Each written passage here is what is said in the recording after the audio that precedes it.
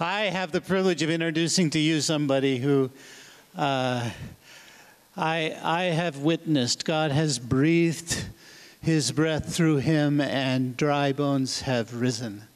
His ministry has transformed lives and families and communities and now is transforming a nation.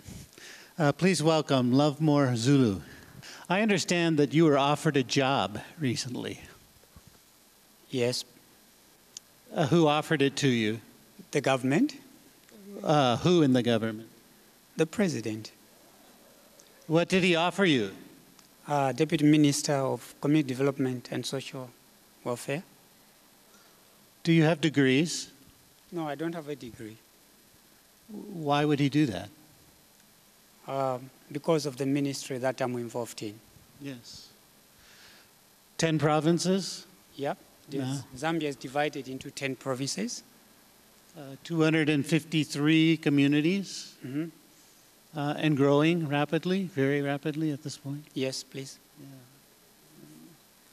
Yeah. And you have seen lives and families transformed. You've seen the breath of God breathed into these communities, and the outcomes have been witnessed by the government. Yes. And so the president asked you to serve on his cabinet. Yes.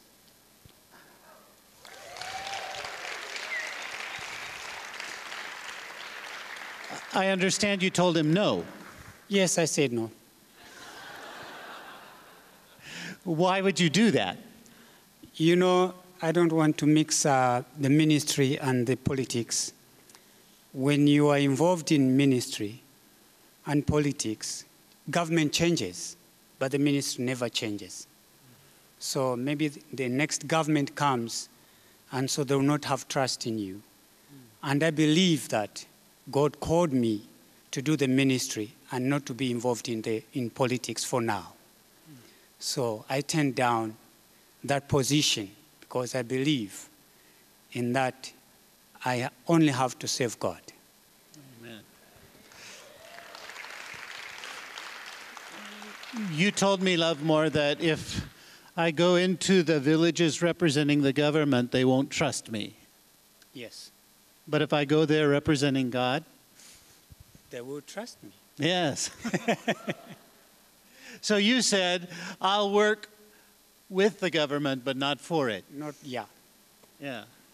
My heart belongs to God, and he has given me this trust. Yes. That's a wonderful thing. I don't know if I would have the courage to do that, to say no to the president.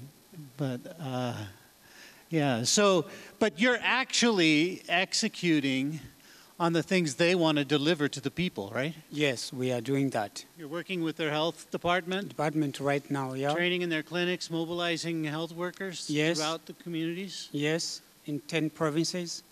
You've been asked by the Department of Education to do something. What's that? Yeah, to work in schools.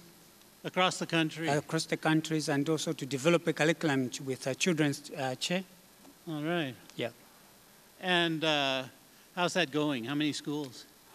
We have about 257 schools. And that's a pilot project, right? Yes, it's a pilot project.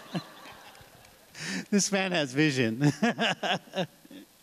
How did it all begin? Tell me how it began. Well, I was trained by 2 female missionaries 19 years ago. Yeah. That's when it all started. And then they abandoned you. They did. They left. And so you had all the money you needed and everything at that point, right? No, there was no money. There was no money? No money. Just you? Yes, just you. With Che training? Yeah, with Che. How many communities you were working in? Right now, we are working in 305 communities around Zambia. Oh, I said 253. I had it wrong. No, Yes. but then, how many then? Then it was, yes. When they left and you were alone, how many? There were only 8 communities. 8 communities. Yeah. How did you get to them? How did we? By walking. How far did you walk? Walk about 10 to 15 kilometers to go and train the people in the community. So you trained people. Yeah. And now you have staff working in 10 provinces. Yes. I did a little research, all right, just to find out. You have about 975 trainers. Yes.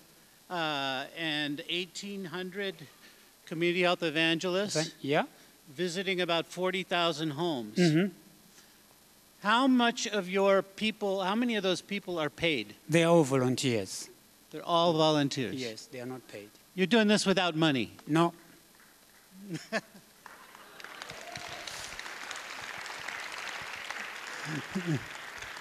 I think that's the breath of God, my friend. Yes.